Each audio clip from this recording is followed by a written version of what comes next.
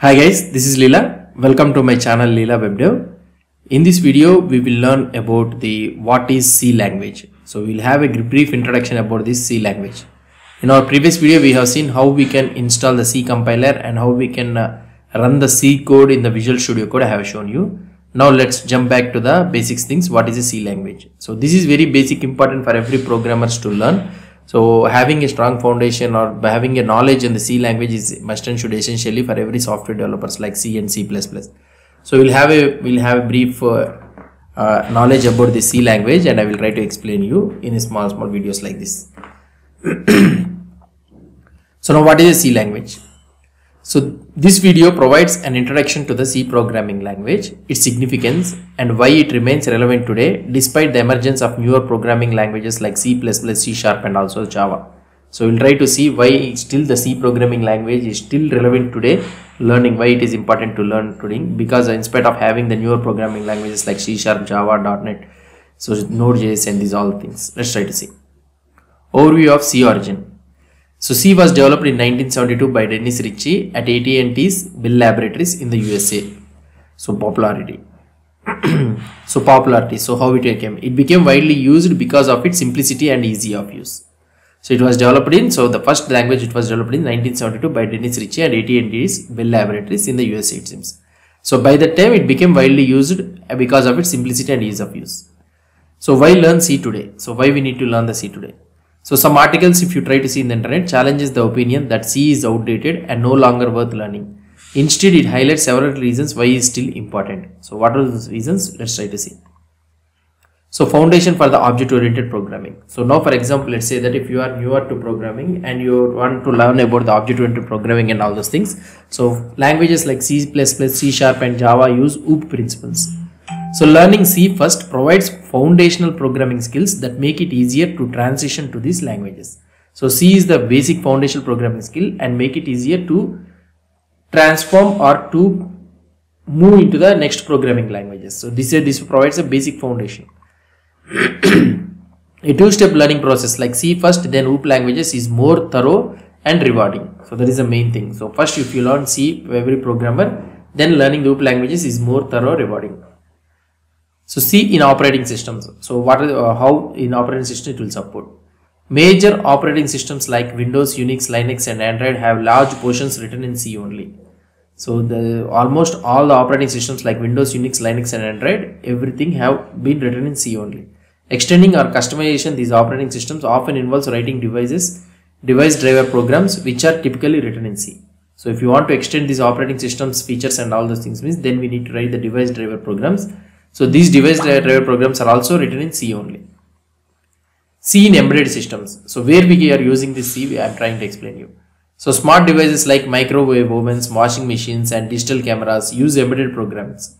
So these programs need to run efficiently and fit within limited memory, making C the ideal language for such tasks. So like the programming and all the things in washing machines, microwave ovens, everything is written in C only.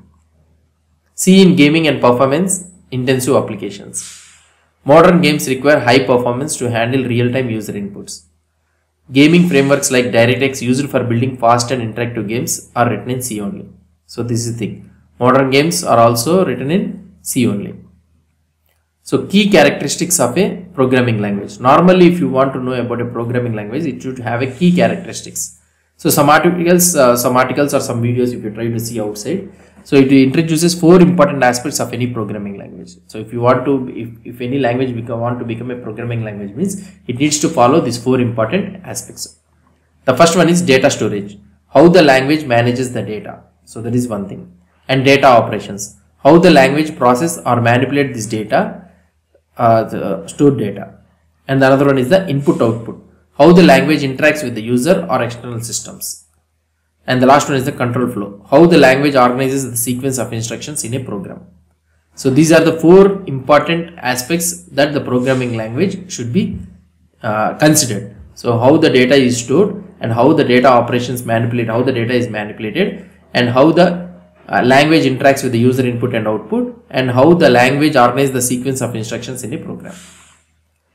So in this video, so whatever the videos we are trying to do, so discusses the evolution and versions of the C programming language highlighting the standards and which version is being focused on in the content provided. So let's try to see about what are the different versions of C we are having. First one is the K&R C, which has been introduced in 1978. So named after Brian Kerrigan and Dennis Ritchie, who authored the first official book in C in 1978. This version laid the foundation for the C language and is referred to as K&R. Next one came is the 1989 ANSI C. In 1983, the American National Standard Institute ANSI formed a committee called X3J11 to standardize the C language. And next one is the result was the ANSI C standard finalized in 1989, officially named as ANSI X3 1.159 1989, programming language C. So this version is often called as ANSI C or C89. So this is the another version which you are having in the internet. So the language C. Another one is the ISO C. In 1995, the International Organization for Standardization ISO extended the ANSI C standard. This version is called as an ISO C. So this is another version of C. Last one is the C99 2000 version. In March 2000, ANSI adopted ISO C along with the new updates, creating a revised standard known as C99. C99 introduced several new features and enhancements to the language. So this one is the C99 last version. So now why these standards matter? So you may be having a doubt that why these standards matter. Each standard ensures consistency in how the C language is implemented and used across the different platforms. The C99 standard is modern yet widely supported, making it a good choice for learning and the practical application.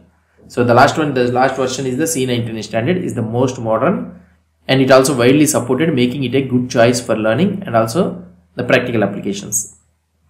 So now in this session what we will try to do is we will be learning about the C99 only. And why? Because so we all will be learning about the C99. So whenever you are learning about C99 means all the versions also, the previous versions also it will be working. Why? Because so these all versions first it has came and afterwards only the latest version has been developed.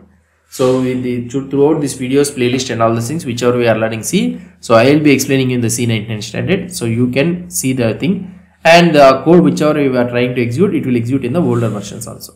So this is all about the brief introduction of this C language. So hope you understood about this concept. So if you have any doubts or any suggestions, please post the comments below to this video. And if you like this video, please do support me by subscribing to my channel. Thank you.